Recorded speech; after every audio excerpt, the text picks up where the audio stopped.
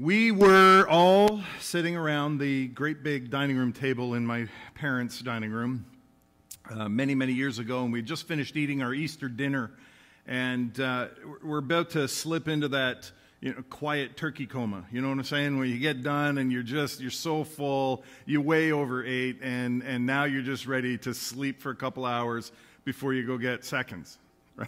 Right? And so we're all just kind of lying there, and we're thinking, man, when you can't move, you got stitches, you're like, oh, I'm so full. And then my mom comes out with her homemade cheesecake. And we're all like, ooh, cheesecake.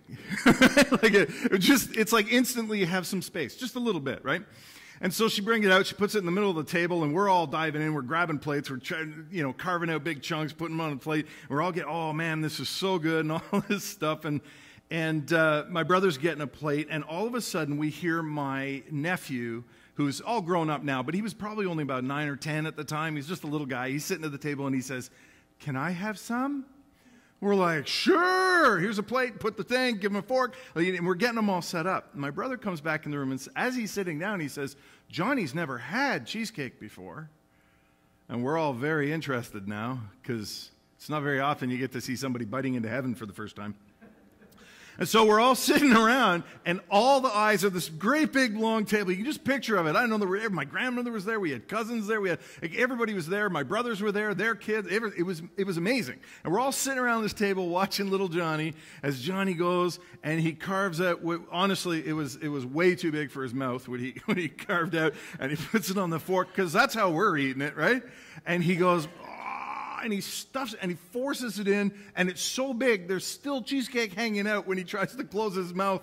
And then he does it. He's in. And we're all watching as something really interesting happens.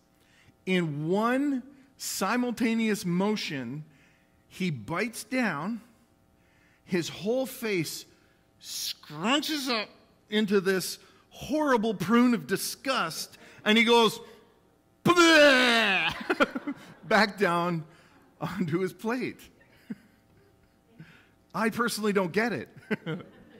But you see, apparently, I've lost control here. Apparently, your taste buds don't actually mature until you're in your early 30s. There's something I learned. I didn't know at the time. And until your taste buds actually mature, some things, like my mom's homemade cheesecake, can still be kind of gross. Apparently, that's the thing. That's his story anyway. Imagine all the things that we would miss out on if we never matured, if we never grew. We'd never learn how to drive a car. We'd never maybe own our own home or get married and commit ourselves to someone for a lifetime. If we never grew up, if we never matured at all, we'd miss out on so much, wouldn't we? Well, the same is true about our spiritual life. If we never grow, if we're never to mature in our faith, then we miss out on so much. And that's why, beginning today and for the next few weeks, we're going to be taking a bit of a deeper dive into what it means to grow spiritually. And we're going to talk a little bit about how we grow in our faith. You see, we do a lot of things in the church that are really meant to mature us in our spiritual formation or our spiritual growth. We do things like time alone with God's Word. We pray. We have tithing, and we fellowship even, just to name a few. And all of these things are really meant to develop us in our spiritual maturity, in our growth, right? They're to make us grow. Romans 8:29 says that from the very beginning, God decided that those who came to him should become like his Son. And while physical, intellectual, and emotional maturity are just that little thing that we call growing up, spiritual maturity is becoming like Jesus. And spiritual maturity is important because, let's face it, just like we miss out if we don't mature physically, if we don't mature spiritually, we're going to miss out on a bunch of stuff too. Remember in John 10:10, Jesus said, "The thief's purpose is to steal, to kill, and destroy. I have come that they may have life and have it to the full. Some translations will say a more abundant life. He came that we would have a more abundant life. You see, there's all kinds of stuff out there that we don't necessarily see with our eyes. There's more going on than what we might notice at first. And the more we grow spiritually, the more we can see, the more we have access to. There's a more abundant life. It's a lifelong adventure, and we've got to do what we can to grow in this kingdom life and the power that we've been gifted with. So a long time ago, Christopher Reeve, you know, the real Superman? Christopher Reeve once said, I love this quote, he said, "What makes Superman a hero is not that he has power, but that he has the wisdom and the maturity to use that power wisely." That's a great quote. You see, in a very similar way, our life in Jesus isn't just about the power that we have through him, but about having the wisdom and the maturity to use that power wisely. Spiritual maturity isn't just important, it's necessary for all of us. Now, we're going to discover a whole lot more about our spiritual growth when we get into the 4 habits necessary for spiritual maturity in our 201 class. You know, the classes I keep talking about over and over and over again. But today I want to talk to you about 3 important facts that are going to help us on our journey of spiritual growth. The first is that spiritual growth is not automatic. It's not. It doesn't happen by accident. In Hebrews chapter 5, verses 12 and 13, it says this, it says, "You have been Christians for a long time now, and you ought to be teaching others, but instead you have dropped back to the place where you need someone to teach you all over again the very first principles in God's Word. You're like babies who can drink only milk, not old enough for solid food. And when a person is still living on milk, it shows that he isn't very far along in the Christian life and doesn't know much about the difference between right and wrong. He's still a baby Christian." So there are people in the church that they'll do this. They'll come in and they hang around, but they don't look to grow.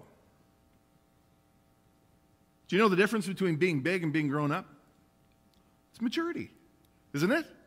When we mature, we grow up. You grow physically and mature if you feed yourself with the right food, the right learning, and the right experiences. The same is true about your spirit. You will grow spiritually if you feed it with the right food, the right learning, and the right experiences. So we have all kinds of stuff. We got like Bible studies in small groups and men's groups and women's groups, and we've got, seminars and conferences. We got men's breakfast and, women's events, youth groups, all kinds of stuff that we do in the church. But maturing in your faith isn't just about attending a thing. I mean, it is. That's certainly part of it. But it's not just that. It's also about being intentional about living what Jesus teaches us. Now, I'm sure you've heard me say this, 1,000 times. But none of this happens by accident. No. You can't be a Christian by osmosis, right? You don't get it just from hanging around. If you're serious about your faith, you have to be intentional about your faith. Because the truth is, no one can do it for you. This is about putting one foot in front of the other, so to speak, as you walk down a path on a journey. Remember, a path will take you where you want to go, but you have to walk it. Yes? That's true in this world, and it's true in the kingdom of God. For many, many years, every summer, my father and I would take a camping trip. And what we did is we would go into the interior in Algonquin Park. We did it many, many times. It's gorgeous out there. But one year, we invited my baby brother, Daniel, and my childhood friend, Chris. That's a picture of me and Chris. I'm not going to tell you who's who. We invited the two of them to join us on this camping trip, and it was pretty great. Now, one of the things that we did every time we took this trip is my father and I would take, from our campsite, we would take a further tour deeper into the interior through a chain of lakes to this natural water slide that was out there. And it was, it's stunning, absolutely gorgeous, and a lot of fun, too. And so on this particular trip, we decided that because we had the two canoes and we got 4 people, my baby brother Daniel would go with my father, and Chris, because he's my friend, would go with me. And I'm thinking, yeah, because Chris was into bodybuilding, right? He was big and he was really strong. And I'm thinking, this is going to be kind of like having an outboard motor on the front of my canoe, kind of just pulling me through the water, right? Hey, he was a lot stronger than I was. I'm like, I'm all excited. This is going to be great. And so we get in the boats and out we go.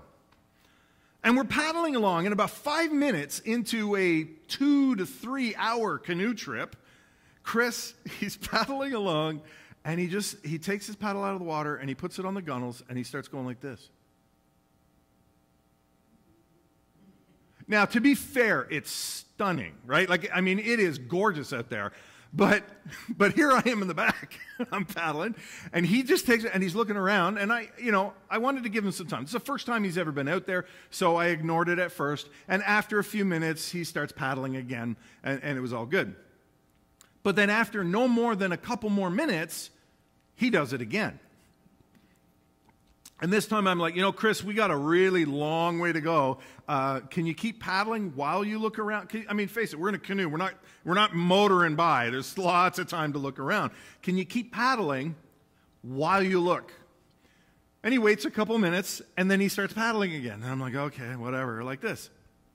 Eventually it happened. But then no more than 5 minutes goes by, and he does it again. And he takes it out, and now I'm getting frustrated because hey, Chris, like, can you paddle while you look? It's like 2 hours of this, man. I can't keep doing this on my own. And he kind of looks back at me, and he nods, and he puts his paddle back in the water. And then 2 minutes later, and he keeps doing this. Hey, Chris, this is going to take all day if you don't keep paddling. See, here's the thing about a big guy like that in the front of your boat. When he's paddling, it's awesome. When he's not, he weighs a ton. Like, it was horrible. It got so bad, in fact, that my father and my brother got so far ahead of us that they stopped, and my dad's yelling at Chris, Chris, start paddling. You got to catch up.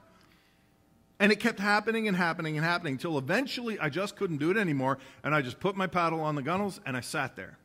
And we didn't move. And he's looking around for a couple minutes, and then he goes to put his paddle back in the water, but it's not really going anywhere, right? Now, the tables are turned, and we're just sitting there, and he says, why aren't we moving? And I said, look, man, I can't paddle both of us all the way there. It's going to take all day. Either you do your part, or we're just going to sit here. And he started paddling. Your spiritual maturity doesn't happen by accident. It means you have to do it on purpose. No one, and I do mean no one, can do it for you. If you're not being intentional, you're not going to go anywhere. You have to put one foot in front of the other, or you have to put your paddle in the water. You have to actually do it. And this might mean connection that you may not have. We need to be connected. You have to be involved. We have to put in effort into this. This is a great place to start. Being here in Sunday service, coming together to worship with your church family is a great place to start. But honestly, it means more than just coming to a service on a Sunday. It's about plugging in and being part of a church family. It's about getting involved in maybe a small group or a Bible study to learn. It's about investing time into both your church family and into the community that we live in and love. It's definitely about practicing all those things that we learn from Jesus and about making those new habits who we are. So like I said, spiritual growth, it's not an accident. It's not automatic. Another thing we want to remember about spiritual growth is that it is a process. It's a process. It takes time. Titus 2:11 and 12 says, "For the grace of God has appeared, bringing salvation for all people, training us to renounce ungodliness and worldly passions, and to live self-controlled, upright, and godly lives in the present age." You know, few things can be as frustrating as unmet expectations. So understanding that your spiritual formation, that spiritual growth in your life doesn't happen overnight, understanding that is actually going to help us be more confident in that journey of faith. Because there aren't any shortcuts. There aren't. Growing means change, and lasting change happens over time, doesn't it? There's a process to building spiritual maturity in your life, and if you don't go through the process or you try to cut corners, well, the outcome can be disastrous. Does everybody know IKEA? Yeah, you all know IKEA. I grew up with IKEA. I love IKEA. I think IKEA is great. It's a whole lot of fun. They have so much stuff. You can get almost anything there, but you have to put it together yourself, right? It's a lot of fun. You can go there. It's kind of like model building, actually. If you think about it, it's kind of like building models. Only when you're done, you got furniture. That's pretty great. They have so much stuff there. In fact, I would guess that maybe a third of the furniture in our house came from IKEA at some point or another. And I got pretty good at this stuff. And one day, I got a call from one of our neighbors, and she was having a real problem with something she bought at IKEA. So I went over to her place to pick it up, and I saw a disaster. See, the thing about IKEA furniture is, if you're really good at putting things together and following directions, it's great. If you're not, yeah. So I go over to her place, and she's got this, I think it was like a little shelving unit with a drawer or something like that, and the whole thing is like, it's falling over, it's dying, it's about to collapse, and she doesn't know what's wrong. I'm like, okay, I'm good with this thing. I've done so many IKEA things now, I can almost do them blindfolded. So I walked in, and I had a look at what she was doing, and I picked up the manual, and I'm flipping through, and I'm looking around the room, and I noticed that her box is still on the floor, and there's pieces of wood sticking out of it. And I said, what are those? And she says, I don't know. They're extra. I said, I don't think so. Pretty sure that's not what they are. And so we're looking through the manual together, and I flip the page, and she looks, and she goes, what is that? I don't remember seeing that. So she had skipped the whole page. And so we realized, man, she skipped this whole page. This thing's never going to go. We had to pull the whole thing apart and start over from scratch. And when we did, it came together and everything was all right. You know, in a similar way, when you're building up your spiritual maturity, when you're growing in your spiritual life, there aren't any shortcuts. You can't skip pages. Trying to cut corners or skip parts of the process only make things unstable, and they make them shaky. Spiritual growth is a process. 2 Peter 3:8 says this, 3:18, sorry. Continue to grow in the grace and knowledge of our Lord and Savior, Jesus Christ. Continue to grow in the grace and knowledge of our Lord and Savior, Jesus Christ. It is ongoing. It's a process. It's a process that we all are a part of. So you have to be willing to take some time. Yeah, you got to be ready to do what's necessary in any given moment to grow spiritually. And it's going to involve some learning. It's going to involve change, at least some. It's going to involve plugging in and being part of a new life that is being offered you. It's a process, and so that means there is a place for you to start. Here at Smiths Falls Free Methodist Church, we use our Christian life and service seminars. These are these 101, 201, 301, 401 things I keep talking about all the time. We have these classes so that everyone starts on the same page. They start in the same place. And we do this so that we all know where we're at and we all know where we're going as well. And it keeps going from there on. Now, the final fact I want to talk about today about spiritual growth is that it takes... Can you change the slide for me, please? It takes discipline. My phone's not working anymore. It's good. Now, I want you to remember that the word discipline here in the Scripture, the word that we use in the Scriptures rather for us, for those who follow Jesus, is a word disciple. We are disciples of Jesus. You heard that before, I hope? We are all disciples of Jesus. And that word comes from the Latin word discipulus. And discipulus means disciple. It means learner. It is also the word, next slide, from which we get discipline. It takes discipline. See, discipline is an activity or an experience that provides training or learning. In 1 Timothy, or at least the latter part of 1 Timothy 4 and 7, it says this, take the time and the trouble to keep yourself spiritually fit. Be disciplined about it. In another translation, in the NASB, it says this, discipline yourself for the purpose of godliness. See, in our 201 class, we're going to talk a lot more about this because 201 class is really all about the 4 habits that are necessary for spiritual maturity. But one of the things that we're going to talk about in there is about this idea that as maturing believers, we are disciples, and we cannot be a disciple without being disciplined. That matters because it means that the more disciplined I become, the more God can use me. When we take the 201 class, we're going to talk a whole bunch more about how being a disciple is about developing those disciplined habits in our lives. Time with God's Word, prayer, tithing, fellowship, and more. Now, many years ago when I was apprenticing as a mechanic, my boss used to say this thing to me all the time, and although very simple, it impacted me so much that it's kind of affected the rest of my life. And he said this, he said, anything that's worth doing is worth doing well. And in order to do something well, you must be disciplined to do it. And it just stuck. See, the truth is we are at war. But it's not against flesh and blood. We're at war, rather, against powers and principalities in the spiritual realm. And in this war, we experience a tug of war that the Apostle Paul talks about in Romans chapter 7. He says this, "So I find this law at work.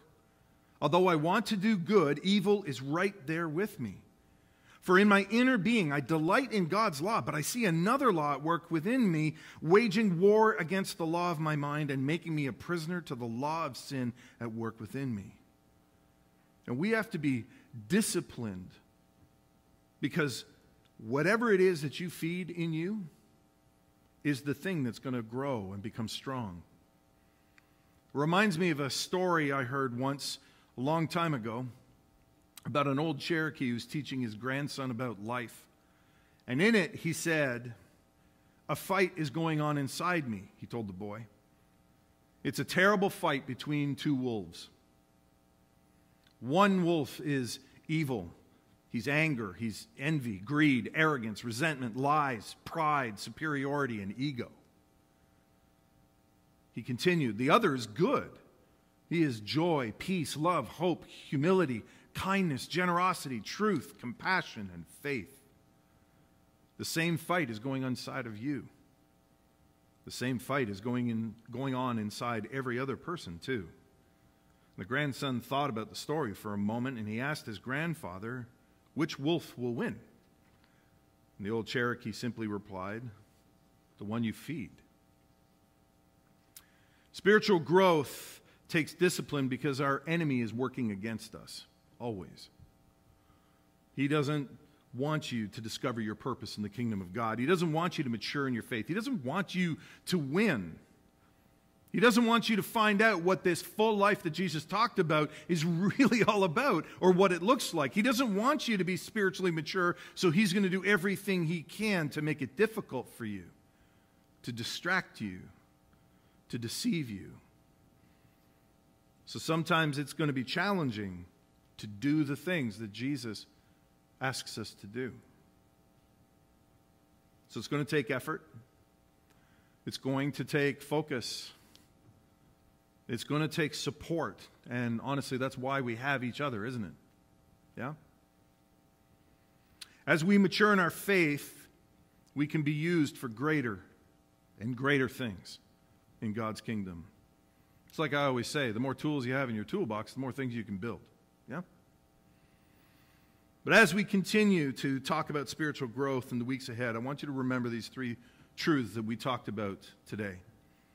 That it's not automatic, that it is a process that we all go through, and that it will take discipline.